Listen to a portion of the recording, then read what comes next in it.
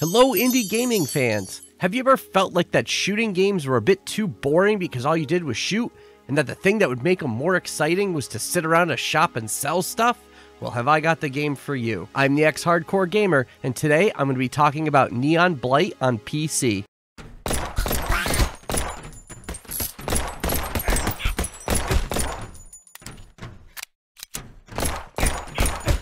Neon Blight opens up with the story to kick things off to show that you're in the future in a cyberpunk-themed city and you're playing as Lara, one of two cops responding to a call. As you can imagine, the call does not go as planned, but it does serve to set up as sort of a tutorial to get you started in the game. As things go from bad to worse, we jump ahead 15 years further into the future. Now Lara is no longer a part of the force and has instead decided that she's going to open up an exotic black market gun store. What has she been doing in those 15 years? I don't know. Why did she decide to open up a gun store? Also, I don't know. It's all kind of hastily put together and just comes off as, hey, something bad happened while I was on the force, so I decided to quit and now I'm kind of down on my luck. All of this is further cemented by running into your old partner and he says about how much he misses you and wishes you were still on the force. It appears that Lara's idea is not all that new because she's not actually opening up a new business, but instead bought one from somebody who was already running it. And as soon as you open the door, there just so happens to be somebody there that used to know the old owner. They're there to kind of tell you about how to run things, but it all just comes off as very strange, and really the story as a whole is just very convoluted and kind of disjointed. When you start off, your store is completely empty. You have absolutely nothing to sell. So what you end up having to do is wander off into a nearby forest to go around and start killing off some enemies. When you kill enemies, hopefully they'll drop some money or even some guns. If they drop the guns, you can use them to fight off other enemies, but if you save them and head back to your store, you'll be able to sell them. This whole gameplay loop creates definite vibes of Enter the Gungeon meets Moonlighter. It's all about being able to run around and shoot your enemies, but then also running the shop to make more money. The gunplay in Neon Blight will be pretty standard fare for those that are familiar with the genre. It's going to be WASD for your movement and the mouse for aiming if you're using mouse keyboard,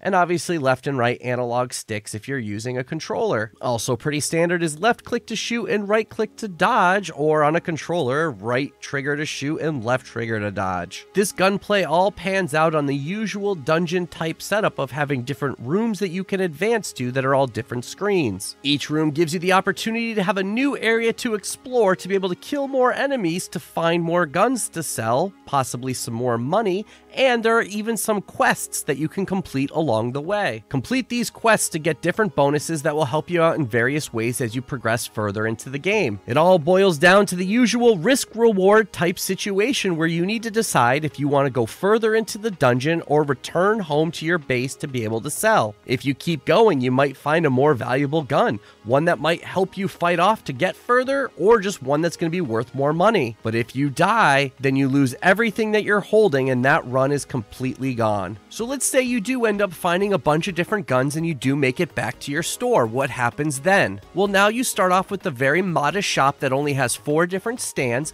and you put the different guns on there that you have for sale. You can set the price and it will tell you what the market value of that particular gun is. You can choose to go for more and get a bit greedy, or you can undercut most of the other sellers and sell it faster. Based on the different decisions that you make on how you want to sell things, you're going to build a reputation amongst the customers of the city. Ultimately, you want to make good decisions so that people will want to come to your store and the word will spread and more customers will show up. Obviously, the more people that come through the doors of your store, the better, because that means you have a better chance of making more money. As more people come through the store, they may have somebody who comes through that's more willing to spend a higher amount of money. Either that, or you can just choose to keep things nice and cheap and sell things quickly as people just keep filing through. You then turn around and use that money to be able to make upgrades for your store. This can be something visual like adding a plant or an arcade machine, or it could be something more practical like having more stands to be able to sell more weapons at the same time. Either way, these things will help improve the reputation of your store, which will then in turn make more customers come through. The other major thing that you'll be spending your money on is spending it on tolls. And that may sound weird, but let me explain. As you go through different parts of the dungeons, there will be sections that are locked off. Pay a one-time toll and you will unlock that section to be able to explore it further as much as you want. So while you may start as only being able to explore the forest, you will then be able to unlock new sections like an underground bunker or a research lab. The more areas that you have to explore,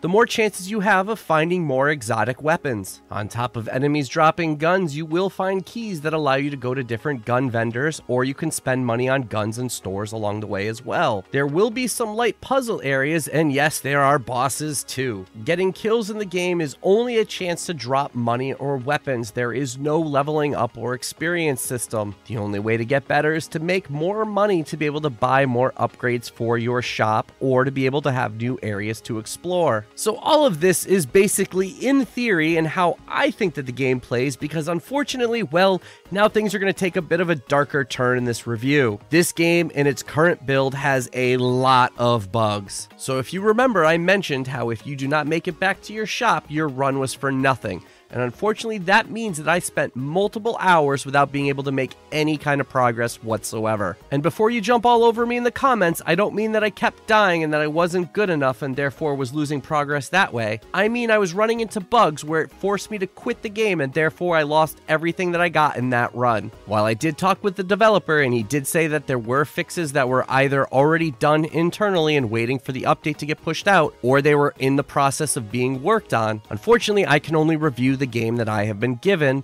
so this is my experience with it. The most common and game-breaking bug that I would run into is there are multiple spots on the map that when you go to walk to a different screen, it doesn't actually take you to where you're supposed to go. Instead, it'll warp you to a completely different part of the map that you're actually not even supposed to have access to yet. Since this area is supposed to be off limits at that moment, there's no way for you to actually make your way back. Even if you go the right way, you'll eventually run into the toll booth and your character will no longer be able to move. She will literally be stuck in place where you can't move at all, so you have to quit the game and restart it, which makes you lose anything that you've grabbed that run. While there were definitely points that I was able to determine that I was not supposed to go to avoid this, I would find other ones that would happen and it would just keep happening over and over again. It felt like navigating through a minefield because I never knew whether I was actually going to be able to go somewhere or if it was going to make me have to quit. Being new to the game, you wouldn't even realize sometimes that you're being warped around, so you don't realize you're in the wrong area. So that led to many hours of just wandering, not realizing that you can't even get back. Okay, for the sake of argument, let's just say, okay, this is something that already has a fix in the pipeline, so it probably won't be an issue.